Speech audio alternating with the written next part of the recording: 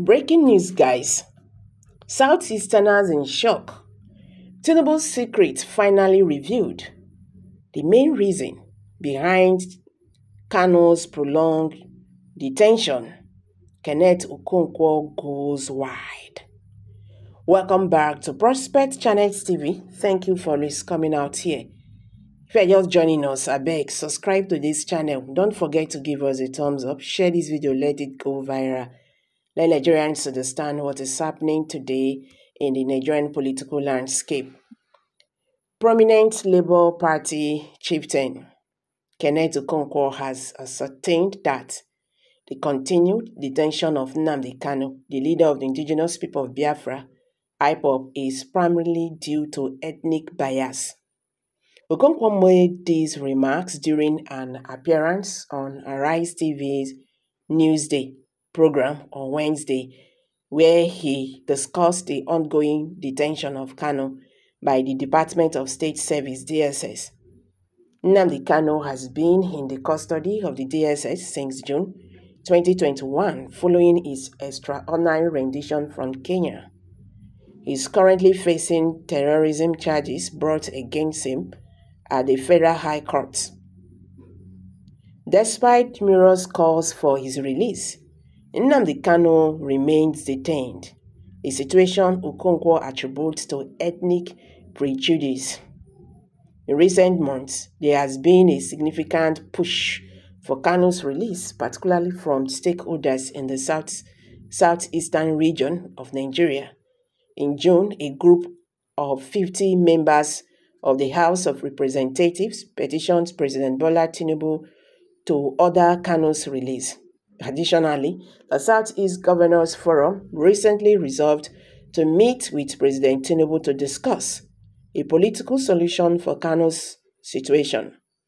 The Southeast region has seen a rise in violent activities by gunmen enforcing a sit-at-home order every Monday to demand Kanu's release.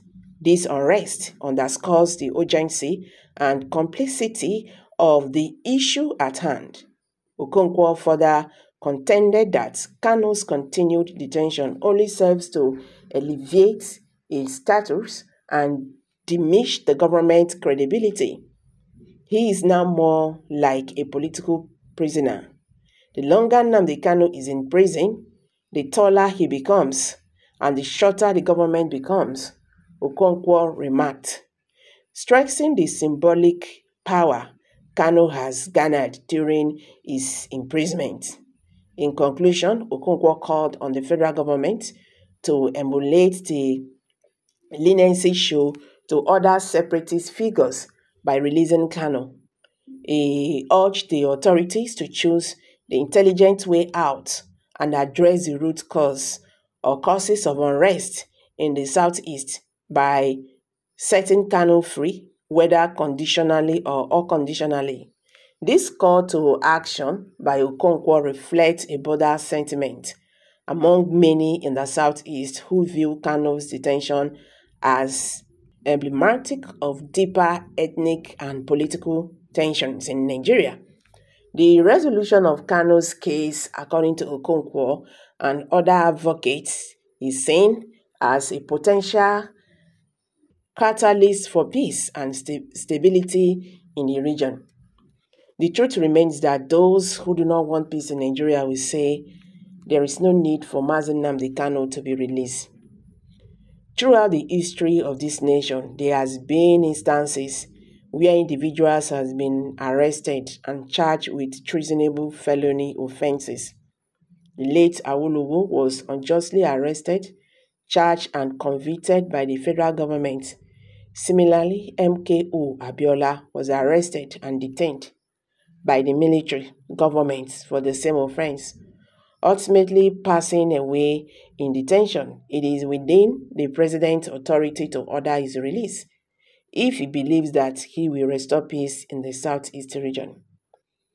Kenneth is a tribalist clan already noted.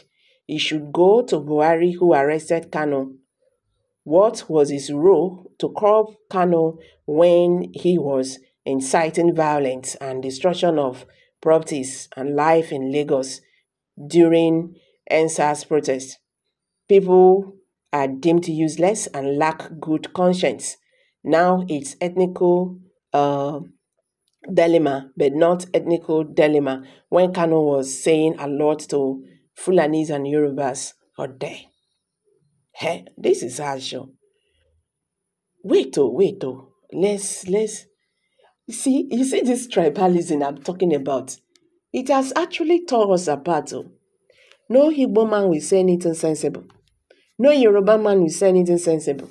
No Hausa person will say anything sensible because people must come attack. They must surely find a way. Oh, because you are from this place. That is why. Why did people not tag Atiku when he said Nnamdi Kanu continued detention, is expired? He said political solution to Mazi Nnamdi Kanu's case is overdue. The government should release him. We have many prominent Nigerians who are not even from the southeast also calling for, Nnamdi Kanu's release. Saying this, no, it does not make sense. You understand? It does not make sense. You understand? This issue of Mazi Nnamdi Kanu's continued detention is no longer just Mazi Nnamdi Kanu's matter. We are talking about Southeasterners who can no longer drink water and drop the cup. You understand?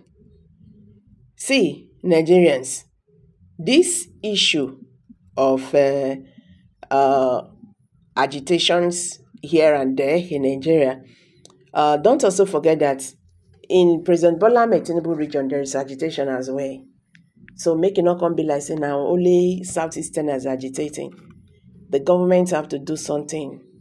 They just have to do something. Carry everybody along. Let there be inclusiveness. Let there be justice. Let there be fairness. And everybody will be okay last. So guys, I'm dropping it here. Kindly drop your comments below the comment section. Don't forget to give us a thumbs up.